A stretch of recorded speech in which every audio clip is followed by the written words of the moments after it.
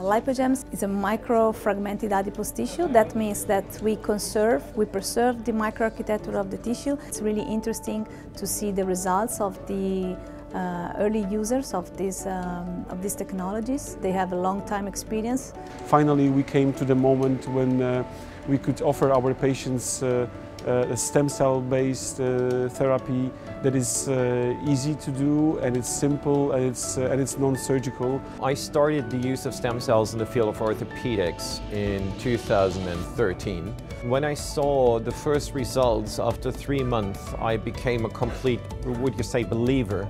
So the results have been so astonishing that I shifted my whole institute more from the surgical work into a regenerative work. It's unique because it really focuses on how to preserve the joint. The impact of PRP is obvious. In the past we used a lot of steroids. Now we have other techniques. One of the most important one in high elite or high level athletes is PRP, definitely. It's better for the health of the patients. It's better for the health of the players also.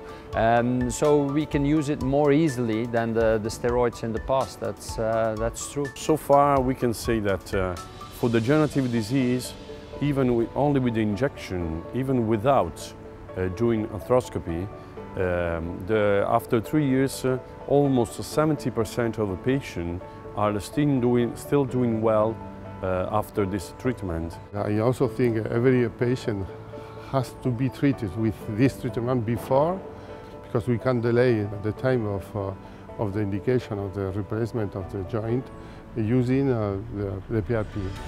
It's really a pleasure and an honor to be amongst the speakers here.